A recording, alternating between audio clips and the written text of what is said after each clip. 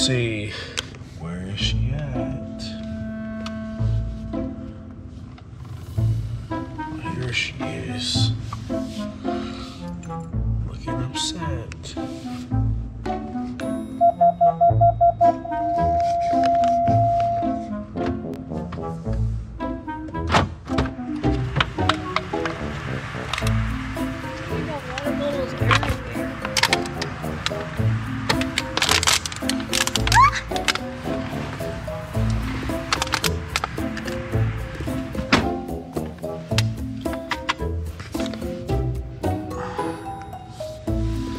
Do I look like a Uber or a Lyft? No, I don't look like an Uber or a Lyft. What? You signed up to be a dad. You can get your ass out of this car now. Smart aleck.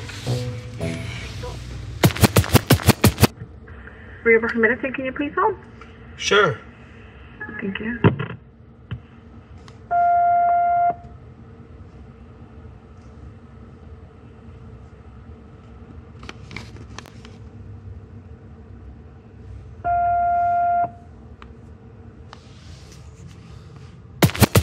I just found out that my Titer score has gone from a 16 to a 32, which is not good when you have valley fever. And so, you know, some days I feel normal and some days I don't feel normal. Today's one of those days I don't feel normal. You know, I don't know. I don't feel 100. You know, I feel like there's something wrong. I don't know what the hell's wrong. So young people, do everything that you can when you're young before you get old and you have to start dealing with some stuff that you have no control over. That's the most frustrating part. I got no control over it. I can't, like, you know what I'm saying? It's like my body's doing something completely different. And I'm just like, but my brain is good, right? Your brain is all right. But your body's doing something completely different than what your brain is like, yo. You know what I'm saying? I don't know. I'm just keeping it 100 here. That's all. Look, life is unpredictable. There are no guarantees. You wake up each moment, each day you wake up and you get a chance to do something today, right here, right now. And that's really all you have. And whatever you decide to do today will affect something sometime down the road if you ever get there. I guess I'm reflecting right now because it's just like, you know, I've been battling my health for the last almost 2 years now with valley fever and then this other stuff that's going on in my body. And it's really stuff that, like, I didn't really have any control over it. Like, you know, it's not like being a diabetic where you can go, hey, you know, you got too much sugar going in your system. You need to cut that sugar out. You know, I mean, although there are cases where, you know, hey, look, you can be fit and everything else, but just genetically, you know, you got, you know, a lot of sugar in your system, or, you know, you're diabetic. Same with high blood pressure and those things. So some things are in our control. Some things just aren't in our control. So I don't know. I'm just talking because I'm just trying to work through how I'm feeling right now.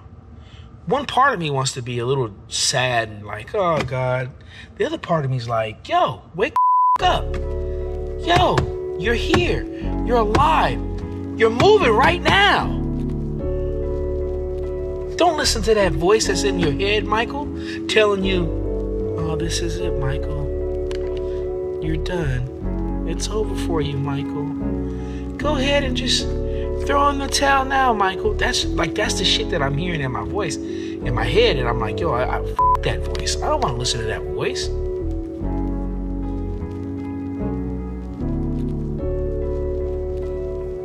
God made a winner in me. He made a winner in you.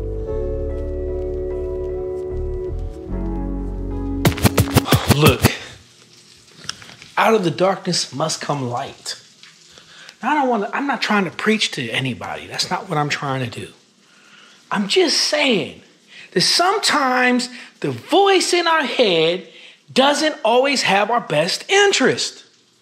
And we have to believe something bigger and better. But we have to talk to ourselves. I'm just letting you in on the thoughts that are going on in my brain right now. That's all I'm doing. And I refuse to listen to that other voice that's telling me, yo, it's a wrap, dog. It's over with, dog. You're done. You're finished. And I'm like, you, I ain't finished. I got a lot of things to do. I got things to do, people to see, places to go, things to conquer, goals to achieve. See, that's how I talk to myself. I don't know how many of you talk to yourself that way, but that's how I talk to myself.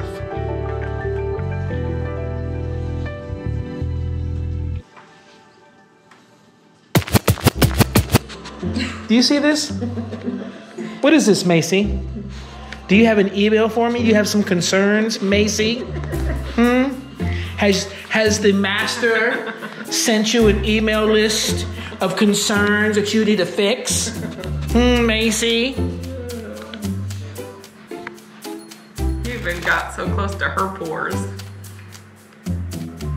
Life is good.